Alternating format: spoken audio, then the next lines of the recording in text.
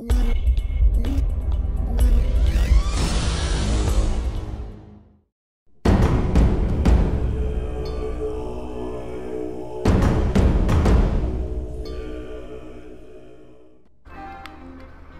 is Nimbus, aka the People's Champion, coming at y'all with a loadout video, reporting to you live from the Bebop. As of the last update, we actually got ships that you can walk around in. It's a little bit cramped, but it serves my purposes. Now, let's go into the bowels of the ship, and before we get to the loadout, take a look around, say hello to Pup Pup. Can't wait till she gets older so she can come with me on missions. She's a beautiful creature. Let's take a look. Oh, who's your good Pup Pup? Who's your good Pup Pup? That's right. I love your aminos. Anyway, so let's get to the loadout part of the video. As you can see, I use Rhino Prime with the Vanguard helmet because the Vanguard helmet gives you that extra speed, and that extra speed is what you need in most missions. Now, let's take a look at the loadout. Before we even start this, the one thing I don't like about this update is everything's kind of tilted to the side, so you can't see it as well as you used to, but you get used to it after a while. First, we're going to talk about energy siphon. I went ahead and put a former in my Rhino Prime so that I can have energy siphon, because with this setup you need a good bit of energy. The spells that I use is Iron Skin, Rhino Charge, and Rhino Stomp. I don't have Roar. Actually I do have a fully leveled Roar, but I don't use Roar specifically because when I use my Iron Skin, sometimes I swipe the wrong way and Roar pops off, and that could be very detrimental. So we're gonna go with Redirection and Vitality in my D slots. These are, as you can see, defense. Then we have Intensify, which works with the Rhino Stomp and the Iron Skin, making the Iron Skin a lot more effective, which makes you basically damn near invincible. It takes a lot to knock that Iron Skin off when you have a full Intensify. We have Stretch, which works with the Rhino Stomp. The Rhino Stomp is basically your ultimate move. It clears out enemies or whatnot. I hear you, Pup Pup. You chill out over there. Anyway, sorry about that. The Stretch works with the Rhino Stomp, and it maximizes its effective range. We have Flow and Streamline, which maximizes your power efficiency, because you keep that Iron Skin up as much as possible, and you want to make sure that you keep at least enough energy so that you can recast it just in case it does go down. And we have Thieves Wit, because you need to pick up loot.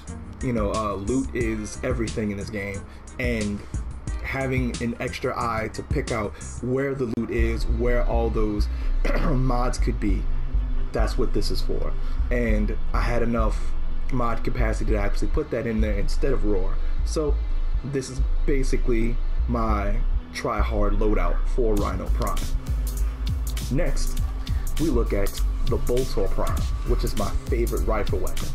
Now, if you look at the Gay Guy Plays or Mogamo, shouts out to the Gay Guy Plays and Mogamo, those guys are amazing. They use a lot of elemental mods in their weapons. For generalization purposes, I usually don't. So these are the mods that I use. You have Split Chamber with the multi-shot, Serration. It's not full just yet because it's really expensive as far as mods and the money to get that all the way up. But I do plan on getting all the way up eventually. Heavy Chamber, extra 135% damage with minus 35% accuracy. I have no idea how accuracy deals in this game, but it doesn't seem to be a real big problem, so I don't mind the minus 35%. Point Strike, which is your 150% crit chance. That's going to be your yellow numbers and your red numbers when they land. And Vital Sense to add to that crit damage to make your crit damage higher when you do land your critical hits. Now, another very critical mod that you want on a Boltor Prime is Fast Hands, in my opinion. You don't want to sit there and reload all day, and I like to rain bullets down on enemies. So fast hands reloads your weapon really quick. Speed trigger, just like I said, I like to rain bullets on my enemies. This adds to your fire rate, so you fire a lot more bolts. And between speed trigger and split chamber, you're going to be using a lot of bullets. So rifle mutation is a must for Boltor Prime. You run out of bolts real easy, and you don't want to be stuck out. I already talked about Vital Sense, and that's the Boltor Prime. Next, I like to use the Osculettos because, again, I like to rain bullets. Now, I didn't put very much thought into the Osculettos because they're my sidearm, and I don't use it as much, only when I actually go down. So with that, you have the quick draw, which they reload quickly anyway, so the quick draw makes the time almost zero. Lethal Torrent with the extra fire rate and multi-shot, Pistol Gamut with the extra crit chance, and Hornet Strike for the extra 140 damage. You got your Target Cracker, which adds to the crit damage with the Pistol Gambit, which is with the crit chance. You have the Ice Storm, which is the 40% magazine capacity plus 40% freeze damage for that little bit of elemental kick, and Trick Mag so you don't run out of bullets. Also, Barrel Diffusion, the next thing I plan on leveling up, which is 20% multi-shot, which, just like with the Boltor Prime, you get extra bullets for virtually no cost. So let's move on to the next. The Dragon Nakana. Dragon Nakana is my melee weapon that I use when things just get a little bit too close for comfort, and if I feel like showing off. Got your Tranquil Cleave, which is one of the best mods for the Dragon Nakana. Pressure Point for the extra damage. Status Chance, I'm still not quite sure what the Status Chance does, but if I'm not mistaken, it adds to your crit chance and your elemental damage. But again, I'm not sure, I'll have to look that up. True Steel, you got your extra crit chance when added with True Punishment for 40% crit chance. You have 100% crit chance on your weapon with minus 60% channeling efficiency. But since I don't channel that often, I don't mind the drawback. Organ Shatter, which is 90% crit damage, which adds to the crit chance, so that whenever you see those yellow numbers, it adds that extra bit of damage. Spoiled Strike, an extra 100% damage, which works with Pressure Point for, what is this, 220% damage on your Dragon Nakana. You had Flurry, which is a plus 30% attack speed to negate the minus 20 attack speed on your Spoiled Strike for a net gain of 10%, which with the Nakana, that's pretty much all you'll need. Rending Strike gets that extra bit of 60% slash damage and 80% puncture damage. You know, because why not? And my main Sentinel is the Shade. Now, a lot of people use Dead Cube, and a lot of people are using the new Kuburos, but I prefer Shade, mainly because I solo a lot and I do a lot of pug matches. And when that happens, you have Ghost, which draws a lot of attention off of you. I know Rhino's a tank frame, but whenever you're by yourself, being a tank isn't necessarily needed. So you add Ghost and add this little bit of invisibility to get that heat off you. You have Spare Parts, which adds a drop chance upon death of the Sentinel. You have Steel Fiber. All these are mostly defensive mods. Regen, when your Sentinel explodes, it'll come right back. I don't think it works though, but I keep it on there just in case.